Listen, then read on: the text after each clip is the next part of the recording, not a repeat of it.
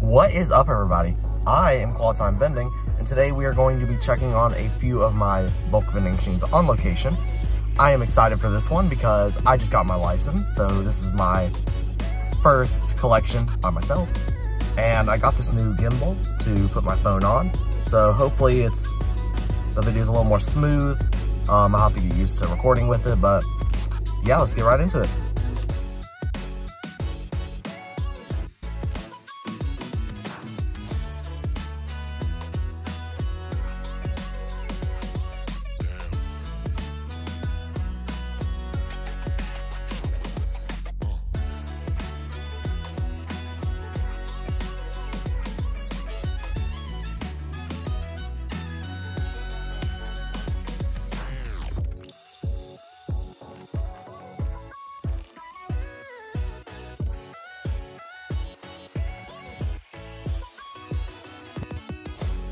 So in 52 days, this machine made $40, which is $35.20. That is definitely lower than it usually does, but I'm not complaining with the amount, and it's winter. This is actually the day after Christmas I'm recording this, so I'm expecting everything to be a little slower.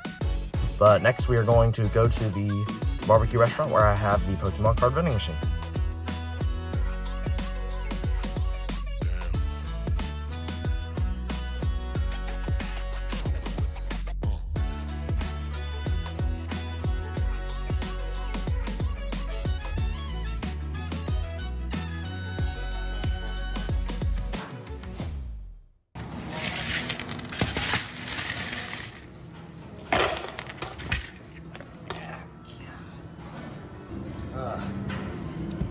I just whacked my wrist on this. I won't show you because it's gross, but I just cut myself bad.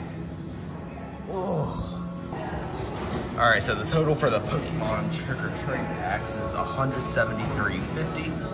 And these packs are actually completely sold out. So I really wish I had my screwdriver to go ahead and swap it back to the single cards, but that's just gonna have to stay empty for now. So in 26 days, that machine made $299.50, which is actually really good for winter. I didn't expect it to make that much. That is a total profit of $210.74. So next stop is CVS Pharmacy and get some Band-Aids and ointment. All right, now we are at the AMC movie theater.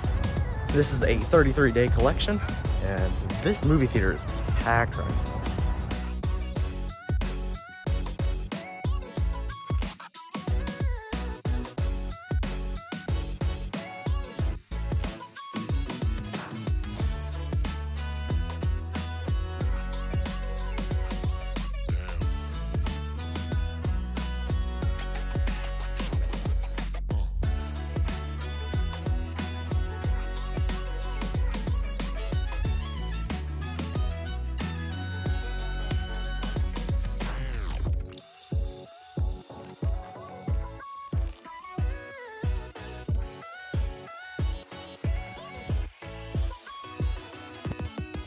So in the 3 hours of work involving driving and all that, I made $412.75, and the total profit for all these machines is $295.75. If you enjoyed this video, please leave a like. If you really enjoyed and would like to see more vending content, consider subscribing, and I will see you next time.